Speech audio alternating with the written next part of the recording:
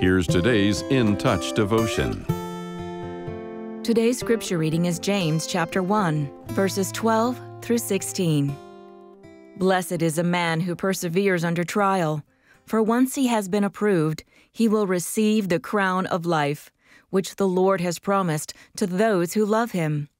Let no one say when he is tempted, I am being tempted by God, for God cannot be tempted by evil, and he himself does not tempt anyone.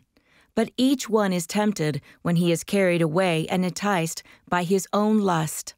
Then, when lust has conceived, it gives birth to sin. And when sin is accomplished, it brings forth death. Do not be deceived, my beloved brethren. When we struggle with temptation, understanding how it works can be helpful. Every sin originates as a thought. If we hold on to the thought, it becomes a fantasy, the chance to imagine what pursuing that notion would be like without actually doing so. Fantasies can easily become entangled with our emotions.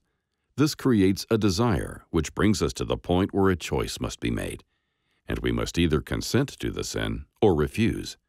This process is quite dangerous, as the progression from thought to choice is actually almost instantaneous. So those of us who are believers, if we're wise, will determine ahead of time to resist temptation. We'll build the defense before the offense happens. There are two cornerstones to a good defense: the recognition that God's in control and the commitment to obey Him. We can further fortify our defense when temptation actually comes. Satan has a way of spotlighting the pleasure of sin until it's all we see. But with prayerful effort, we can retrain our focus to take in the bigger picture. Is this choice a violation of God's Word? If so, there will be consequences. No one can resist temptation perfectly. We'll all continue to struggle with sin. But the more we meditate on Scripture and communicate with God, the stronger our defense will be.